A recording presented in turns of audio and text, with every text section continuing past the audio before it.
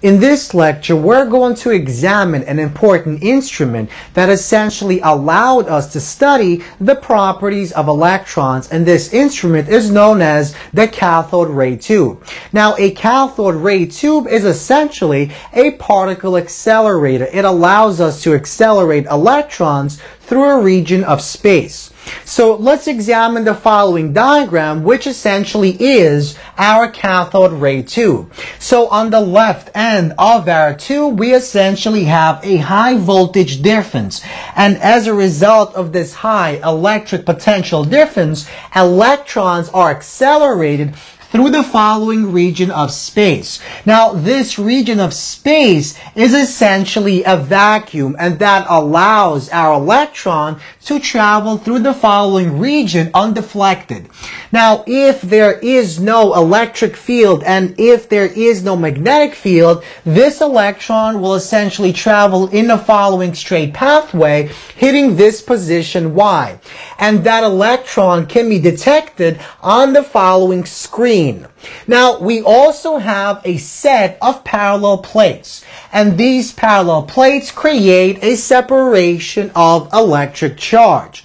And as a result of that separation of electric charge, that creates an electric field. So when our electron travels through this region of space that contains an electric field, an electric force will act on our moving charge, and that will deflect our electron, as we'll talk about that in just a moment. Now, these coils of wire essentially carry an electric current, and moving electric current creates a magnetic field. So there is a magnetic field in this region also, and that magnetic field can exert a magnetic force on our moving electric charge, which can also be used to deflect our electron. And by deflecting our electrons, we can essentially study the properties of our electron. As we'll see in just a moment, we can actually calculate what our charge to mass ratio is of our electron. So once again, the cathode ray tube consists of an evacuated tube in which electrons are accelerated as a result of a high voltage difference. Now, as electrons travel through our tube, their pathway can be deflected using either electric fields produced by our two parallel plates or by magnetic fields produced by our coil wires, which contain our electric current. So, let's begin our study of the electron by removing our coils. Suppose we only have an electric field that is produced by our two parallel plates. So the electric field lines will begin on the positive region and will end on the negative region. And that basically means when our electron reaches this position, it will be deflected towards our positive end. And that's because we have a negative charge, a positive charge here, and so our electron will tend to gravitate to this side. So eventually, we'll be able to detect our electron on this position of our screen. Let's call that position X. So now let's suppose we turn off our electric field and we turn on our electric current in the wire, so that now we have a magnetic field, but we don't have an electric field. So what exactly will happen to our electron in the absence of an electric field when our electric field is equal to 0? So suppose only a magnetic field B exists in this region, and that magnetic field points into the board. So if we use right-hand rule number 3, we can essentially determine the direction of the magnetic force that will act on our electron as a result of that magnetic field produced by the electric current in these coil wires. So we essentially take our right hand, we point it in the direction of our electron's motion, so our velocity is this way. We curl our hand hand in the direction of our magnetic field, which points into the board, and then we extend our thumb, and because this is a negative charge, we flip our thumb. So that means our force, the magnetic force, as a result of that magnetic field, will point downward, and that means our electron will deflect to location Z on our screen. So, now let's actually apply Newton's second law of motion to determine the charge per mass ratio of our electron.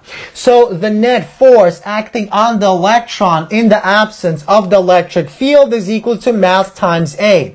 Now, because the only force is our magnetic force, this force becomes Q, the charge on the electron, multiplied by V, the velocity of the electron, multiplied by B, the magnitude of our magnetic field, and that is equal to the mass multiplied by the acceleration. In this case, our acceleration is our centripetal acceleration. So A is equal to V squared divided by R, where R is the radius of curvature. The radius of curvature tells us how much our electron deflects from its straight position, position Y.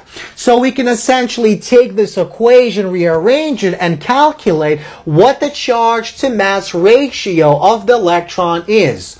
So the charge to mass ratio is given by taking the velocity and dividing it by our B multiplied by R. So notice that B is a quantity that we know initially, and R, we can measure it by measuring this deflection. So if we know what the velocity is, we can calculate what the charge to mass ratio is. Likewise, if we take this equation, rearrange it, we can solve for the radius of curvature. The radius of curvature is equal to mv divided by q times b.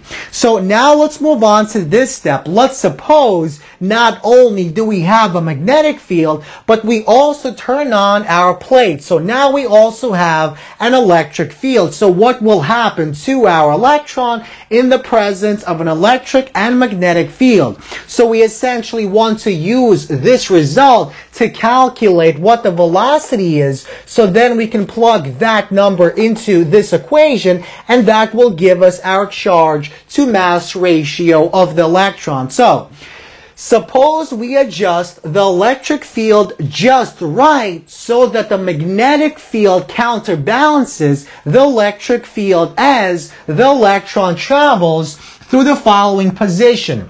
So, if the magnetic field is just right and the electric field is just right, the electric force will be exactly equal to our magnetic force.